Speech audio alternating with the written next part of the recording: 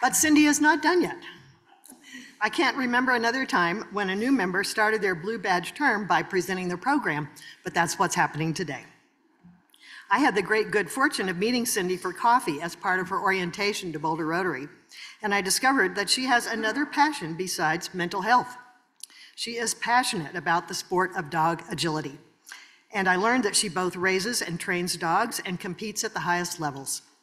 She was eager to share pictures of her newest puppy, a Nederlander Kooikerhondje, brought over by plane from the Netherlands. I've been looking forward to hearing what she has to share about this sport and about her belief that all our dogs can do more than we know.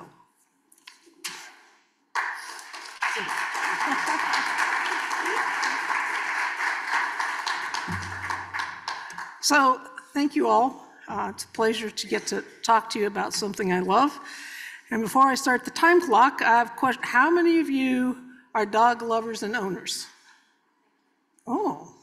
And how many of you who have dogs and are owners have ever competed in a dog sport? Oh. So how many of you are cat owners, lovers, and have nothing to do with dogs? And how many of you are here simply because there's no better place to be for a Friday lunch? Okay, 2 disclaimers. 1, I am not a dog trainer.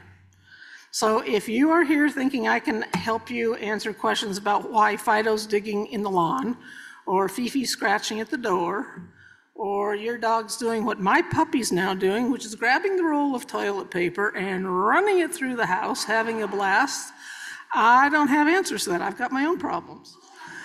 My other disclaimer is the world of dog sports is huge, and I only have 20 minutes, so I have a lot to share, and it's a very tip of the iceberg. So we're kind of going to rush at the end through some of the sports and activities that you can do, but I'm going to focus mainly on the world of dog sports from AKC's perspective. So people always ask me, Cindy, how in the world did you get involved in this? And make a long story very short, all my life I've had dogs. I had Boston Terriers when I was a kid, a poodle, St. Bernard, a couple more poodles, a beagle, an Akita, a Belgian Malinois, a Siberian Husky, 7 Cavalier King Charles Spaniels, and now I have 4 Nederlandes Kooikerhondjes. And all my life I thought I was a pretty good dog mom. We played fetch, we went on walks, we went on long hikes. I thought, hey, this is really fun.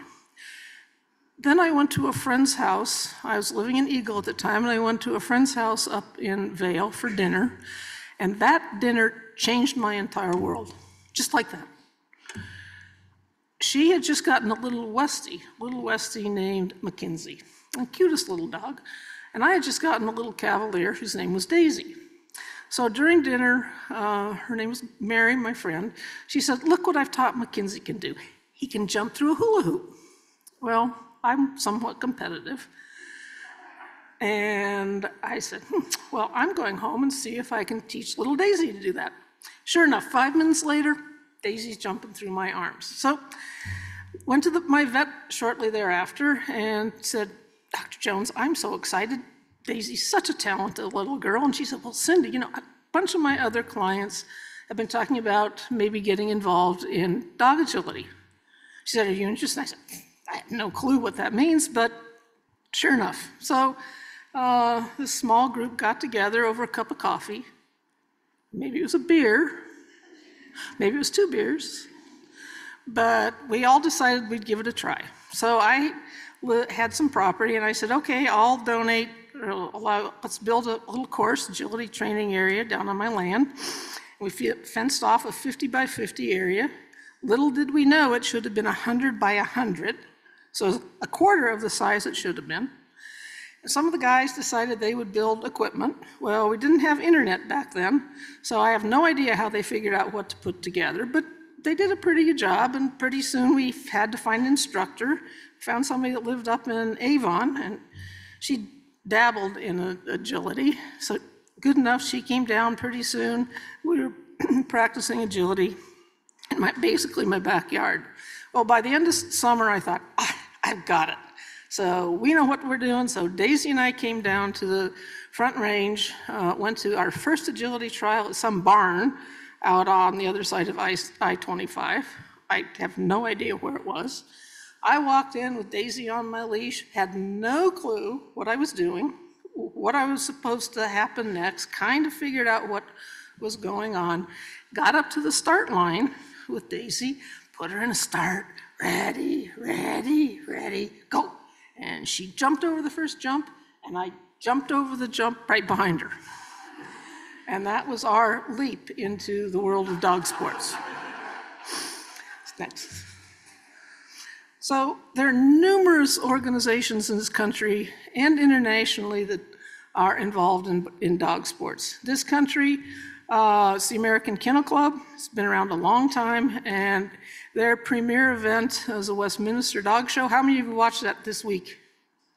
Yeah, it was pretty cool. A little border pap won the agility, and a little poodle won the conformation. Great dogs. So in the world of AKC, there are a number of titling events. There are 17 titling events. And what does that mean? These are activities, dog events, that have specific performance criteria.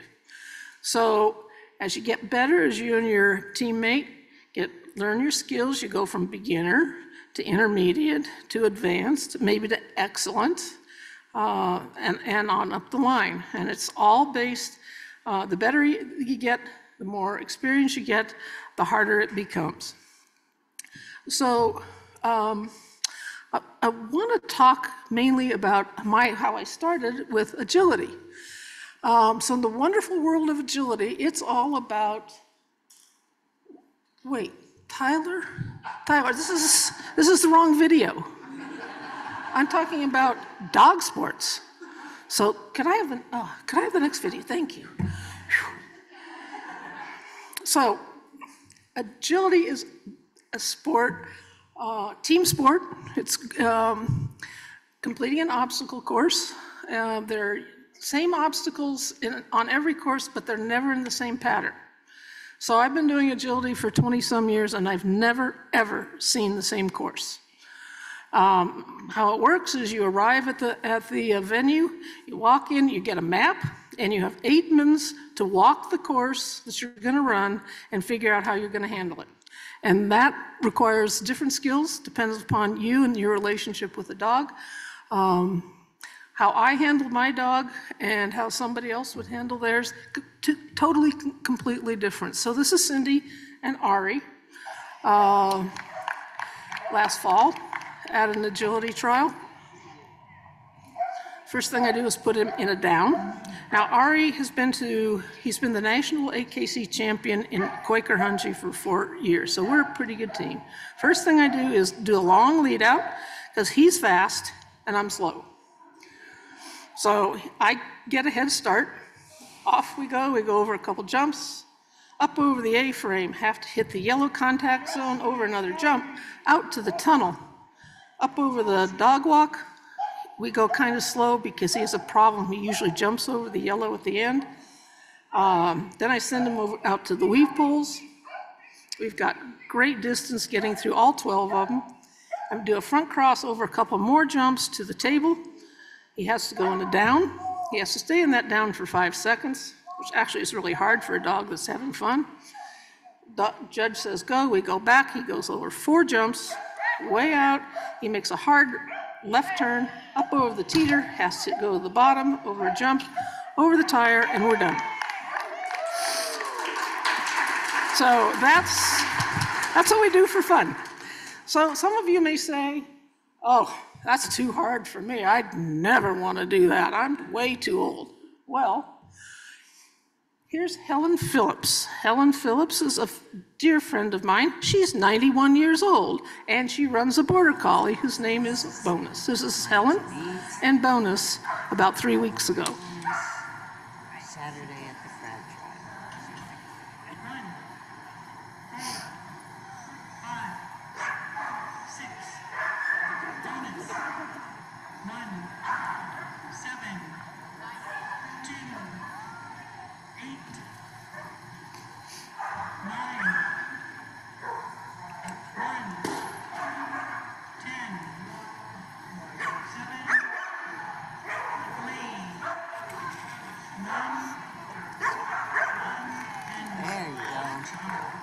2926. Helena and Bonus. She's 91 years old. So Ari in my career, Ari's 11 now, and it's time for him to retire. So we've spent the last year or so trying to find something else we could do as a team that we enjoy as much as agility. And we found it. It's called scent work, and you might consider it a game of hide and go seek. In this, we're at the beginner level, but how it works is you get a little odor. There's an odor box like this that's hidden someplace on a course. It could be an interior course, exterior course, anyway, it goes on. And this is Cindy and Ari trying to find an odor on this porch you're gonna see. It's hidden somewhere, I don't know where it is, and it's his job to find it as fast as he can. This is a timed event, and I think it's so much fun. It's so much fun to watch the dogs solve the problem of literally hide and go seek, where is the odor gonna be? So he sniffs around a little bit. It's amazing how you'll see him finally find the edge of the odor. He can't find it down here. So he says, well, maybe it's down at the other end of this. So we go down to the end. He says, nope, I can't find it, Mom. We turn around. He says, I've got it. So he comes back, he backtracks. He says, he's on the odor. You can see how he's working it. He comes back to the edge of the box. And he turns around and he barks. And I call alert, and we actually won that. We were the fastest pair to solve that problem on that day. So that's scent work. The other sport I've recently taken up is rally, and I would call it Simon Says. So on the rally course, there are a number of signs. Each of those signs has a different information, instructions about what to do with the sign. So here's Cindy and my 2.5-year-old puppy. We're doing a rally. This is a practice. So we get to the sign 3 steps back, except there's 1 step. Next is 2 steps, then 3 steps. Oh, I only did 2 steps. I flunked. As my instructor points out to me, I said, okay, let's practice. So we go on. Down here we make a hard left turn. She does that very nicely. We're beginners, so she's still on a leash. It has to be a loose leash. And we're just developing our teamwork as she gets better. Ultimately, as we go to the next level, the leash will come off and we'll be doing all these exercises off leash.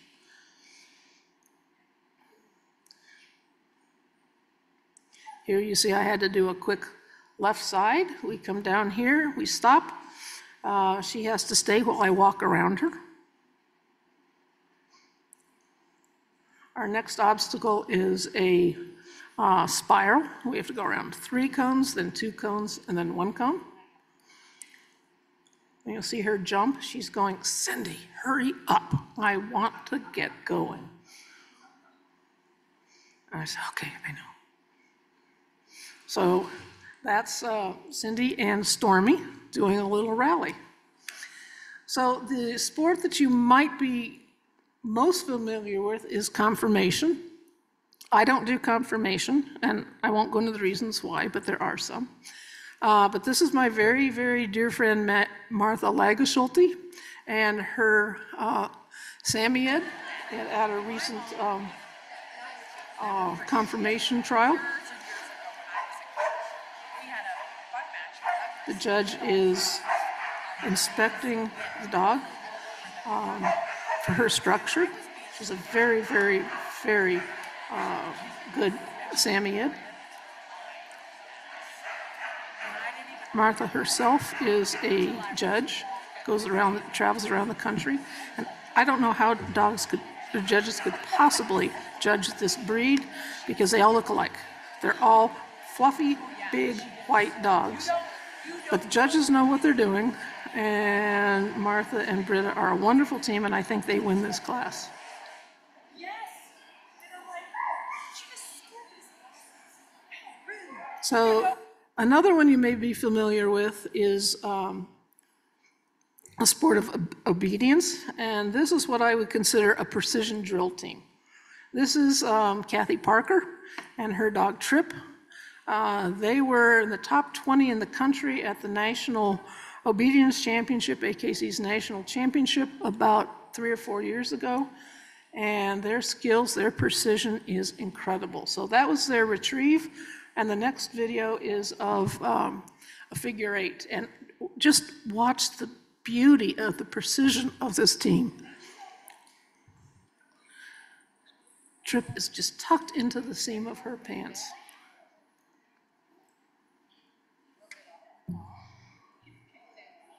So if none of these activities kind of excite you, you might be liking dock diving.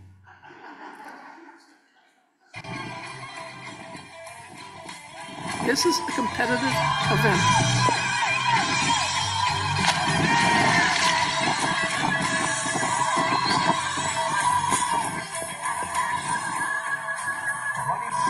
Even. 27 feet that dog jumped. So people ask me, what else can dogs do? If none of these activities excite you, there's a lot of other things you can do. Therapy dogs. Airport DI has a tremendous comfort dog program. They're breed-specific programs. I don't have time to even begin to talk about those, but there's a lot of things you can do, hospital visits, etc. So what do you need to get involved in dog sports? 5 things. A dog. Yeah, that makes sense. A dog who loves you and you love that dog. And that's important. The dog's got to love you. You got to have a lot of time to learn. And I should have put in there a lot of time to practice. And then, of course, you have to have some bucks. The more you travel, the more you train, the more it costs. So people always ask me, and for the sake of time, I won't dwell on this. People say, what's your dog breed? People struggle with the name. It's a Nederlands Kooikerhondje. Translated, it means a Dutch duck dog. They were bred in Europe. They're a very old bred in the Netherlands. Bred to stand on the banks of the canals. And as the canals got narrower, and they would use their fluffy tails. And as the canals got narrower and narrower, the ducks would kind of follow them down the canals to get to the end of the canals, and the hunters, trappers would drop big nets over them, and they could collect a lot of duck that way. Much more effective in the 15th and 16th century than trying to use a gun. So that's the history of the Nederlands Kooikerhondje. They're great dogs. This is my 4-pack, including my 6-month-old puppy that, as long as I imported from Finland in January. They're not very well known here in this country. There are about 2,000 of them. I've got 4 of that 2,000. They haven't been well known in this country until very recently. Who knows who this is? Who knows who this is? Who?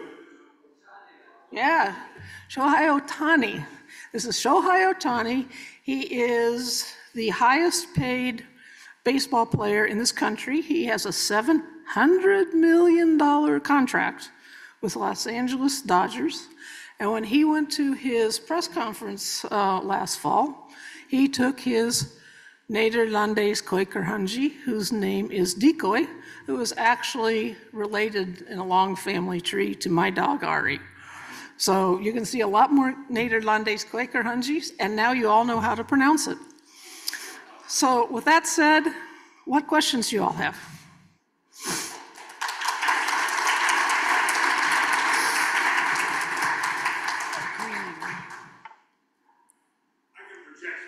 Oh, go ahead. I know that if it's golf dogs, the dog can't be spayed. Are these sports local dogs? Zoom cannon, okay, yeah. Hello, Zoom. I know that in show dogs, a dog that has been spayed is not allowed to participate. Are dogs that have been fixed allowed to participate in the sports that you Yeah, discussed? the only sport requirement is conformation. They have to be intact to compete in conformation.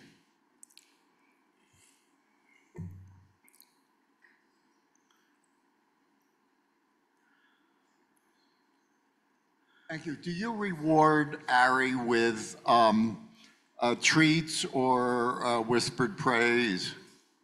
And in other words, there are various dog trainers. Some say don't use treats when you're training a dog, get them to respond to you and then give them praise. I'm wondering what you use. Also, another short question is where do you get those odor boxes, or did you make it yourself? Online. Online, great. Online. What can't you get online? Okay, and then I have a comment. The current issue of the New Yorker has a wonderful article on the Westminster Dog Show. Anybody? So to answer your question about tugging or treats, it's up to the handler and the dog. I use both. Depends upon what I'm training. If I want my dogs to stay in a sense of arousal, if we're working on something that requires speed, I use a tug toy as a reward because we can play when we're done. If it's 3 jumps and we're going to tug. If it's something that I'm training a very specific skill that it's a little harder to train, I will use treats. So it depends on what I'm trying to do.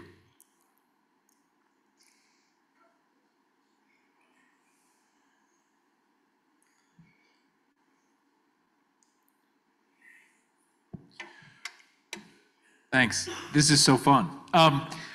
My 90-pound Bernedoodle doesn't listen to me, and I know you can't tell him to listen to me, but it's very clear that your dogs listen at a level that most of us who are dog owners probably cannot really conceive of. And I'm wondering, what is the training procedure to get a dog to that level of obedience? Because it feels foreign to me.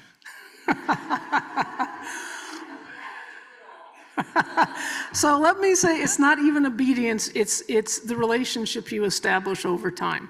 I start all my dogs off, even as puppies, just paying attention to me, just playing games, whether it's treating, whether it's doing targeting, whether it's doing nose work, and I mean, work on it constantly. So it's just something you learn to do. And yes, they're good at it, but we've worked really hard at it. It's not something you can practice for 5 minutes every day and expect them to have that kind of focus. So after the time I put into them, they better pay attention to me. Do we have any? Oh.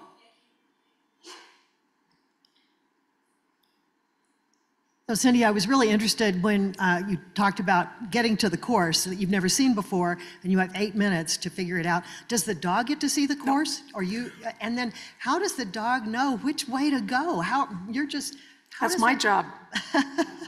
But what kind of signals are you giving to let the dog? There are a lot of things that probably aren't obvious, but we work really hard on. There are a number of different ways that you communicate with your dog on a course. The first is the way your body's turning. That includes your feet, your knees, your shoulders, your head. Any of you who ski know, where you look is probably where you're going to go. Where your arms are. There are verbal commands. For a long time, they said don't use verbal commands. Now people, particularly doing some of this distance work, I can tell Ari to go weave, and he could, if I stood here and told him to weave back where the buffet line is, he would know what to do. So you build all those skills over time, and it's a very complex training system. Hands, knees, arms, feet. Thanks. Yes, I know you say you don't do training, but my oldest daughter has a canine learning center in Fort Collins. Would you give your talk to a group of people up in Fort Collins? Are you available to do traveling and talking? Sure, it's something I love. And Okay. if they give me more time, I'll talk more. Okay.